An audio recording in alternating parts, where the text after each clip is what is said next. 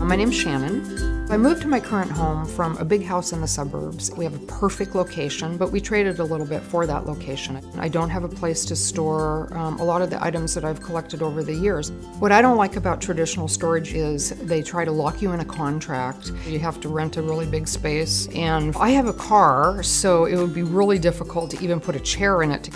What I love about Livible is I can sit on my couch and schedule pickup and deliveries.